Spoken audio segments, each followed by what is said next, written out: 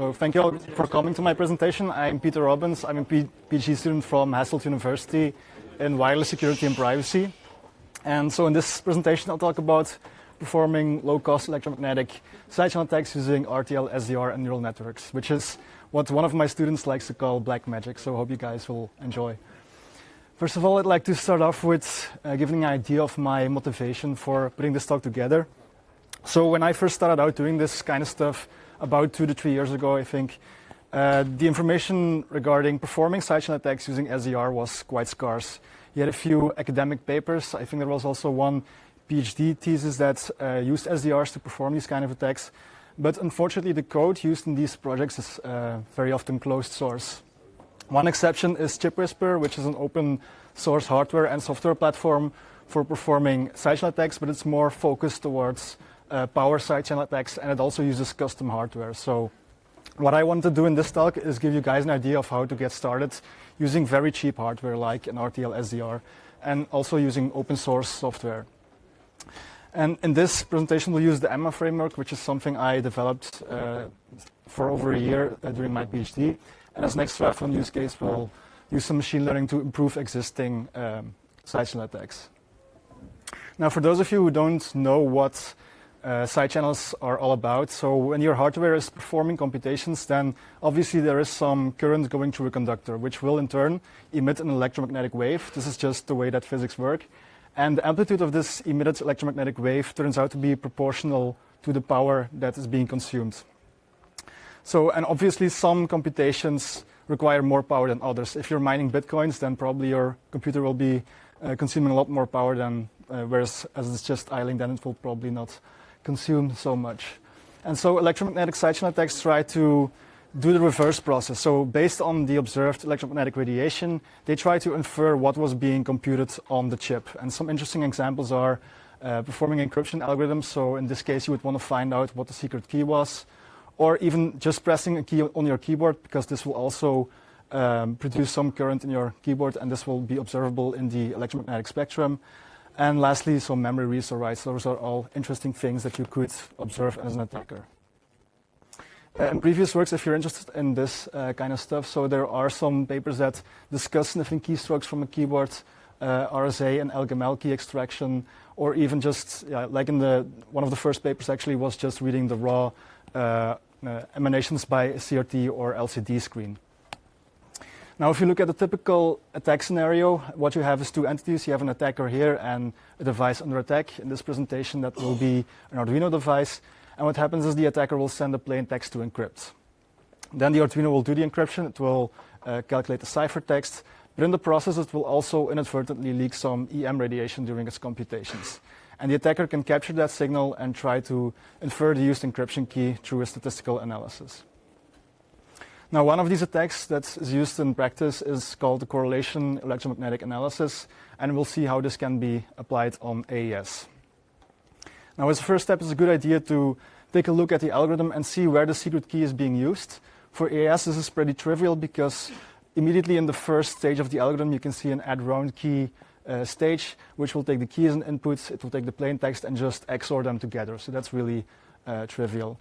Then it goes to the sub-byte stage where you have a substitution. So one byte will just be substituted by another by something which is called an S-box, which is just really a lookup table. And it turns out that when you load this value in the register, it will leak some information. Now, what exactly is leaking in this case? So if we have a CPU register in an unknown state R, and we do the add round key and sub-byte steps, then the register will be updated with D, which is equal to the S-box of the plain text XORed with the key, which is just those two stages performed. And I'll use S to denote the index of the key byte. So for AES 128, we have 16 key bytes. So S can be 0 to 15 or 1 to 16, depending on your convention. Okay, and then we have some power consumed, and this will depend on the number of bit flips. One way to calculate that is just to take the Hamming distance between R and D. For example, if R is equal to this value, we have D equal to that value, then we just take the Hamming distance, we XOR them together, and then we get Hamming distance equals 4 because we have 4 bit flips. Now, in practice, you often have R equal to 0 because the registers are initialized to 0, so then you can use the Hamming weight, which is just a complicated word for counting the number of ones in a byte. Okay, now comes the somewhat harder part, because now we're going to simulate what the leakage would be if the key is, for example, 0.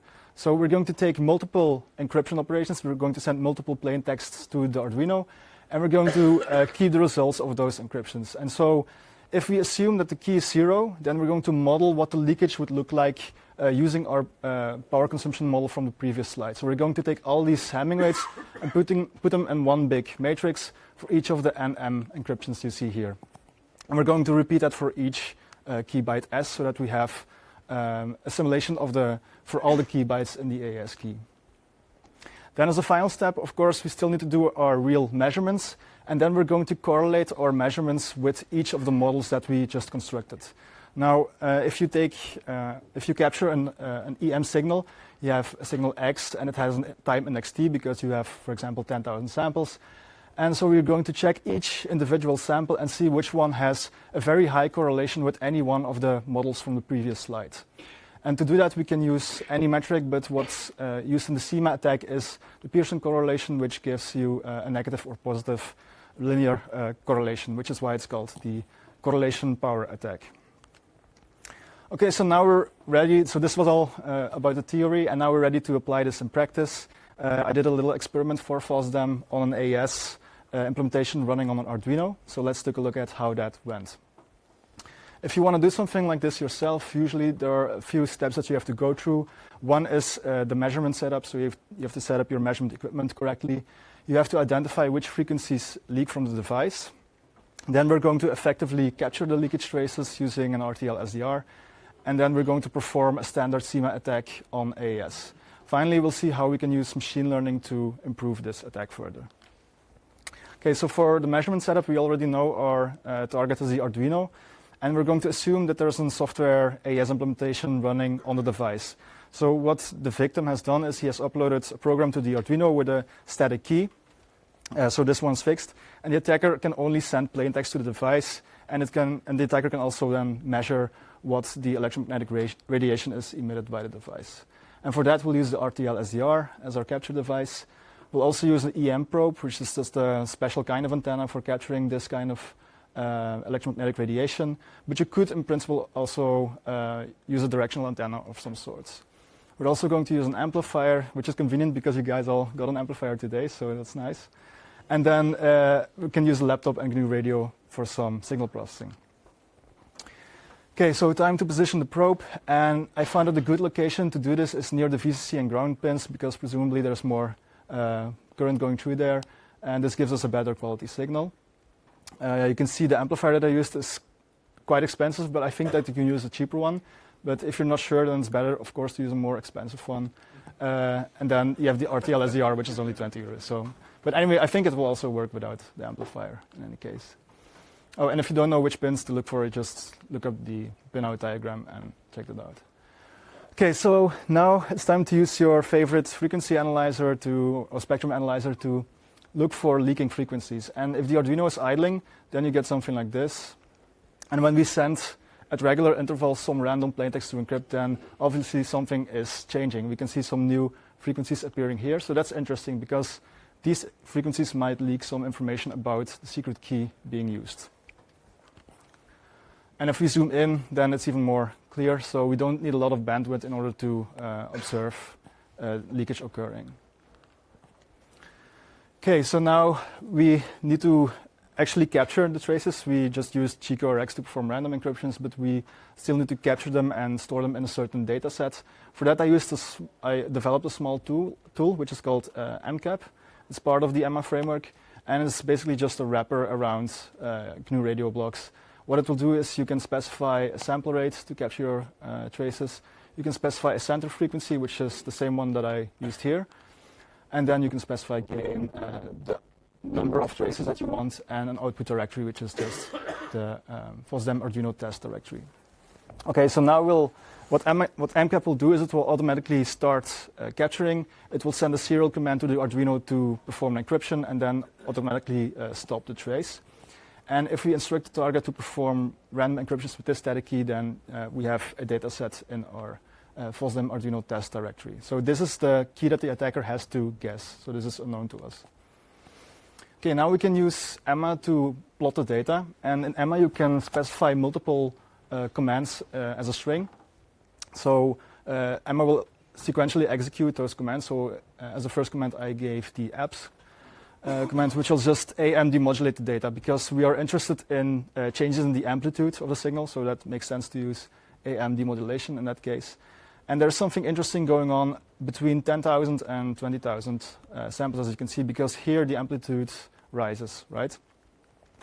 But there's a problem, because if you remember from the CEMA theory slides, the encryption operations need to be aligned, because we're going to select a single point in this trace and use that to correlate with our model. But the encryption operations in this case are not aligned, because at some times the capture will start a bit later or stop a bit earlier, like in this case. So we still need to perform an alignment. Now in EMMA, this is implemented as a simple cross-correlation. You can give the align command. And then after that, I also did a filter just to remove some of that high-frequency noise. And now some interesting patterns start to emerge, because now we can really see what the AES algorithm is doing, because this section here corresponds to the AES init function, and this section is really the AES encryption function. So if you look closely, you can count 10 peaks, which correspond to the 10 rounds that AES is executing. So now we're ready to actually perform our attack. And if you implement the CEMA attack that I discussed earlier, then after 51,200 traces, you can also do this with EMMA, you will get a table of correlation results, and the key byte with the highest correlation will be listed at the top. So in this case, it correctly predicted that the first byte is B1. However, for the second byte, it's incorrectly thought that the key byte was 52, so whereas we really used D3. So there's clearly some room for improvement, and let's see if we can do that using machine learning. There were some issues with the classical approach, namely it only uses a single point. It doesn't really sound good, because there could be multiple points in the trace that leak information, but we're only using one, and that's the one with the highest correlation. So let's see if we can fix that. Oh yeah, you also need to align the traces, which is also inconvenient. And it seems that machine learning and deep learning are a good solution to that problem, because what those algorithms really do is, well, if you consider a signal as a 1D image, they will automatically extract all the features from that image and try to make an accurate prediction. And they can do that using very complicated filters or complicated features. And so this seems like a good thing to do. And exactly in 2017, there was a paper by Proof et al. That showed that this is indeed possible. And there was similar work at Black Hat 2018, where they basically just use your standard image classification neural network and apply it to side channels, and it actually works. So that was quite cool to see.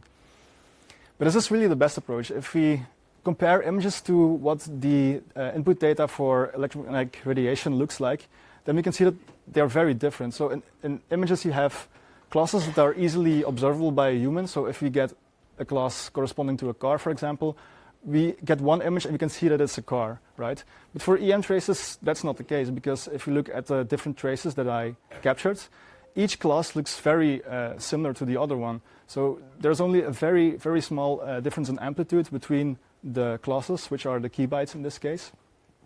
So maybe there's a better approach, and maybe we can do it in another way. So here's what you can do.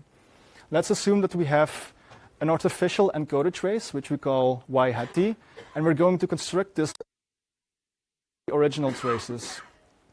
So we're essentially going to combine the information from the original trace from multiple xt points, and we're going to combine them using activation functions, linear functions don't really matter, and the neural network is going to learn that automatically for us.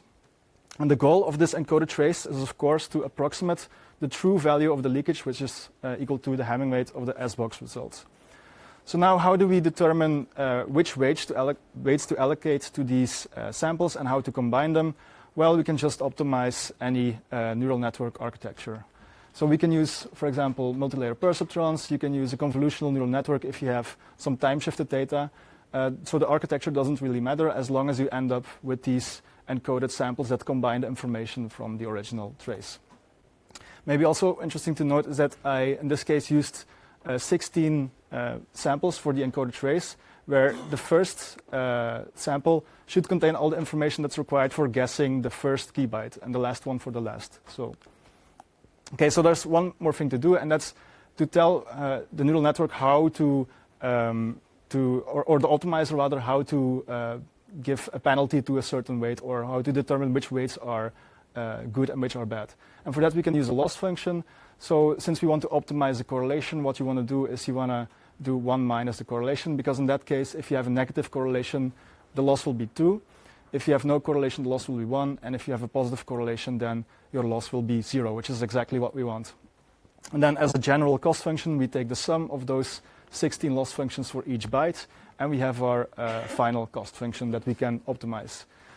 If you implement this using TensorFlow, then you don't have to manually calculate the gradients to update the weights. They are calculated automatically by an optimizer. And for the optimizer, you can use something standard like RMS prop or Atom. Doesn't really matter. Okay. So that's something you can also do with EMMA. In EMMA, there are some modules that allow you to automatically train on the input data. So what we're going to do is we're going to generate a new data set of completely random but known encryptions. So we know in this case what the plain text is. We know what the ciphertext is. But the only goal of this data set is to let it learn what the relationship is between the original samples and the encoded samples. And this can be done using the core train command. And this is then what the neural network will see.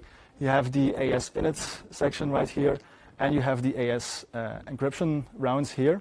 So if you correctly trained your neural network, what you should expect is that there are some important samples in the first round of AES, because that's where the key is used. So one way to verify that is to visualize the saliency after learning, which is just another way of saying, okay, if I change some value of the input, what will be the effect of which inputs will have the biggest effect on the output?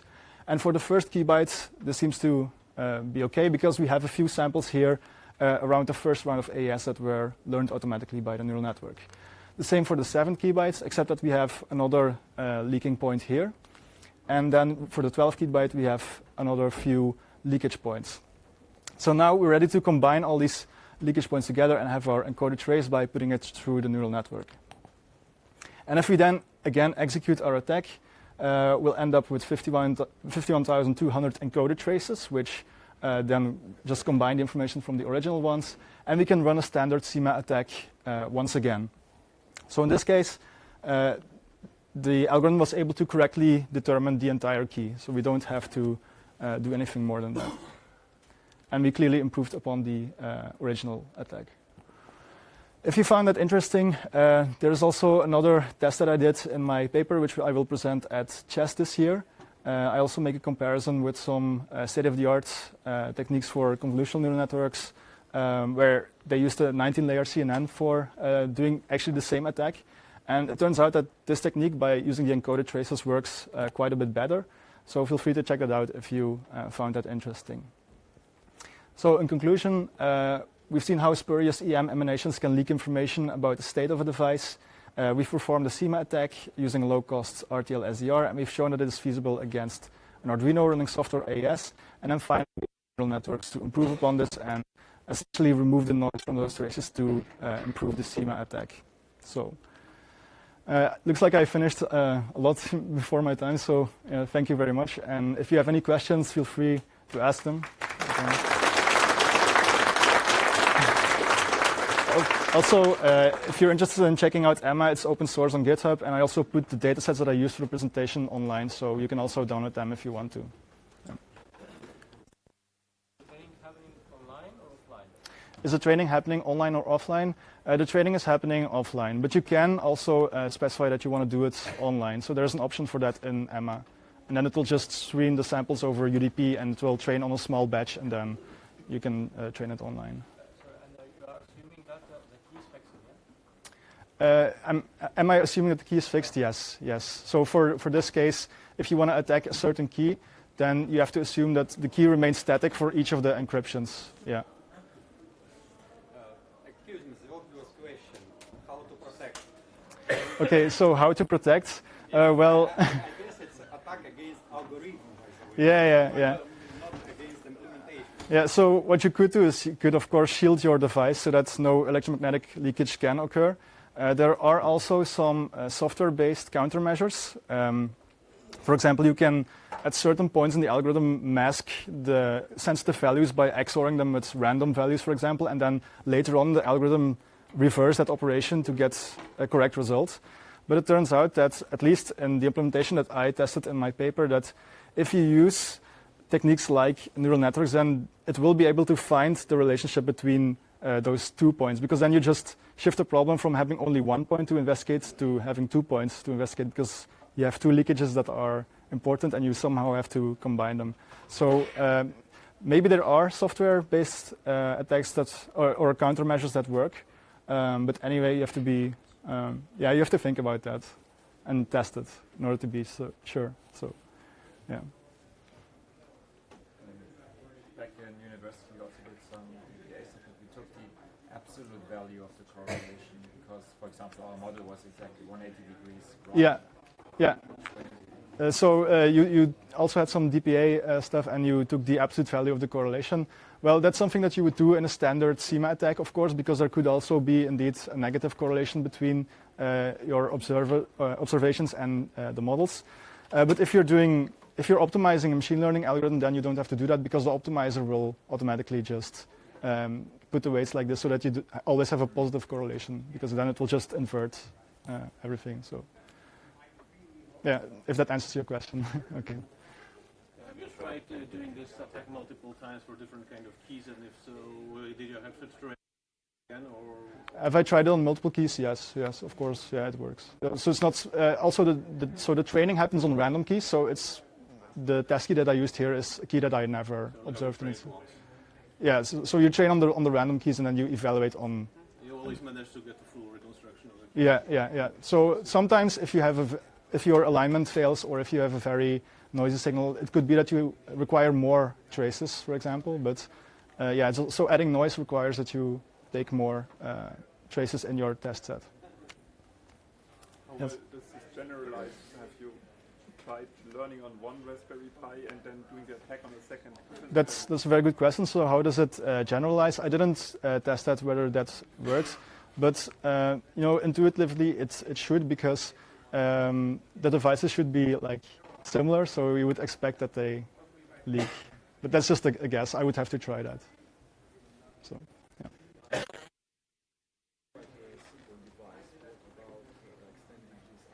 Can you speak up, please? Can you speak up, please? Okay. Arduino looks quite a simple device. Yes. How do we want to extend this attack? Okay. Devices with multiple CPU Yeah. devices. Yeah. Exactly. Yeah. Yeah, that's true. Okay, so the question was, the Arduino is a pretty simple device. How would you extend that to other devices? This is an active topic in my research, actually. I'm trying to do similar attacks on the Raspberry Pi and also more complicated algorithms. But this was just for demonstration purposes, because when I first started out, I had a lot of trouble finding the information that I needed to get started, and hopefully this presentation will help you with that. But yes, if you use multi-core CPUs and more complicated devices, then those attacks will be much harder. Yeah. Similarly, how would hardware AES would that be better suited for the attack? Okay. So what about hardware AES? I personally didn't test that, but there are some papers that also attack hardware AES, and it seems to be feasible. Yes. So that's also possible as long as you have some leakage. Then yes, you can do that. Yes. You're doing this at 70 megahertz, but at a few millimeters away from the chip. Mm-hmm. Have you seen how far it radiates? With a better antenna, can you make this? Yeah. So how far does it radiate? In my experience, not that far, because I tried to do it with a directional antenna, and then I think you have to amplify the signal quite a bit in order to get some feasible results. But in any case, I just did it with the probe, and that works. But yeah, from long range, I don't know what you precisely define as long range. Well, yeah, some people have been able to capture keystrokes through walls, but that requires a specialized antenna and powerful amplifier, so it kind of depends.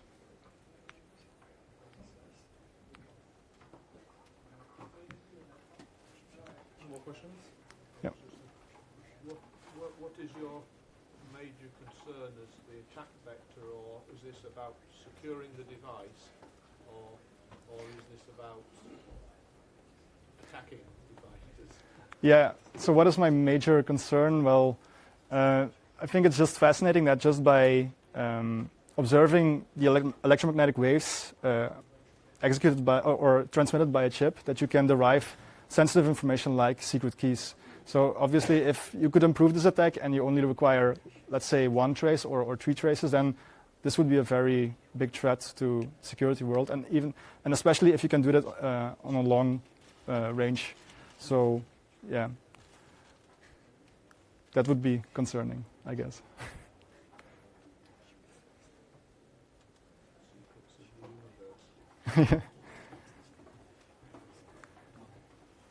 Okay.